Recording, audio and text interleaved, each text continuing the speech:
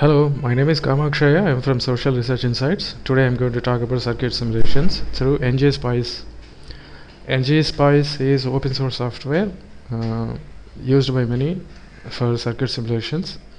It's basically a command driven software. Since it is open source software, it is very easy to install in any open source operating system like Linux. Right now I am giving this demonstration through Ubuntu Linux, where you can just install ngspice through terminal. You just have to go to the terminal by executing Control Alt T. After going to the terminal, you just have to sudo apt get install ngspice. So press enter, because I already installed this, so I'm not going to install once again. I'm going to give you a small demonstration as how to simulate a simple circuit with a voltage source with some certain value, and after that a small resistor with some certain value, both of them connected to ground. So I'm going to give you the schema of this simple circuit with one small resistor, and this is ground, and here I have that negative and positive voltage.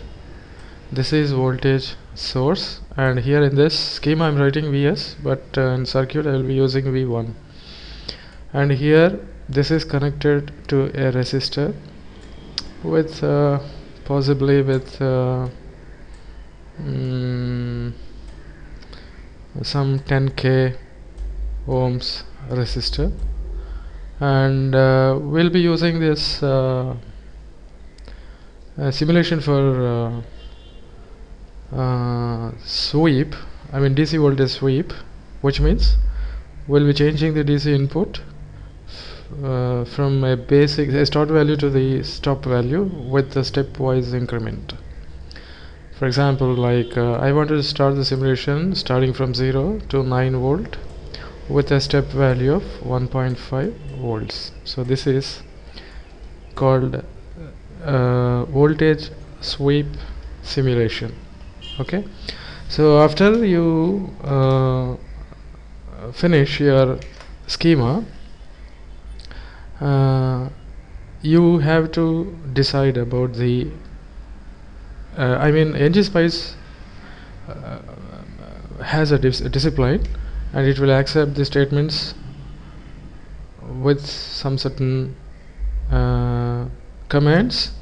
One of the important part of the command is that we must have a device with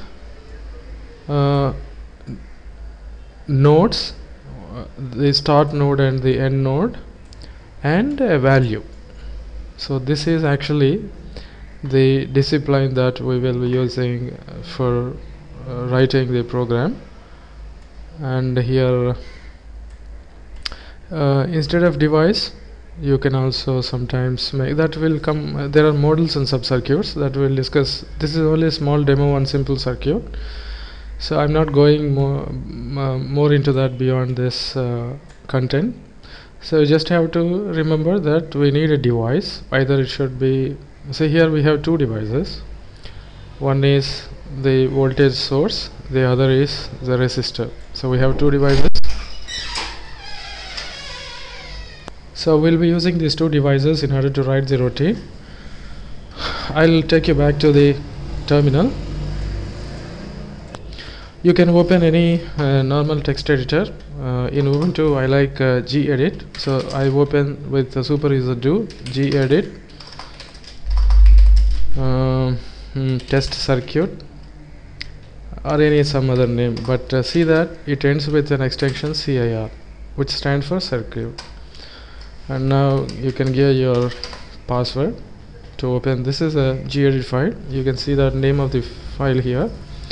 The very first statement should be the title statement. This is a sample 1 resistor circuit, and Rest of the statement should follow asterisk, so that we make them comments.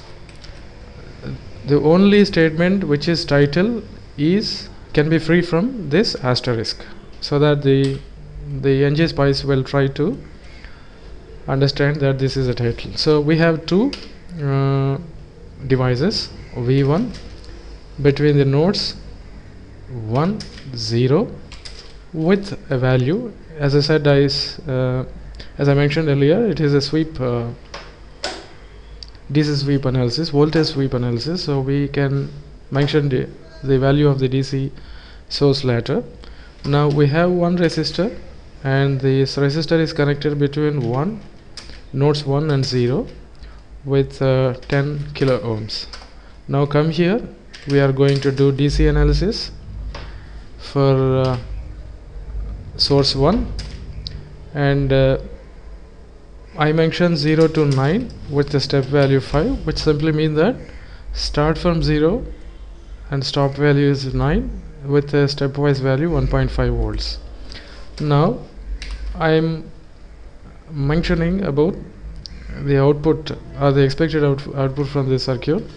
Print DC voltage at 1, 0 and voltage between because we have only 1 0 and 1 0 and 1 0, both of them, it's a simple circuit. Print DC current at V1. So it, and last one, which is very important and should not be forgotten while writing the program, is end statement. So whenever the computer ngspice encounters .end, it assumes that the program ends here. Now save. You can go back, ngspice, and batch mode, test circuit. Now this is the output given by the ngspice, and if you observe the output, it clearly mentions that the analysis was done at the temperature 27 degrees. I mean, this is usually a usual statement whenever we do analysis. ngspice usually mentions the temperature at which level the analysis was done in the computer. And later, this is the sweep analysis, DC sweep analysis. As I have told you that the sweep changes from 0 to 9, and the voltage at source is also the same. When the voltage changes, and the voltage at source is also changes with the same change. And now this is the circuit simulation. When the voltage is 0, the current in the circuit at source is also 0. When the voltage increases to 1.5, now the current is 1.5, and so on, I mean 15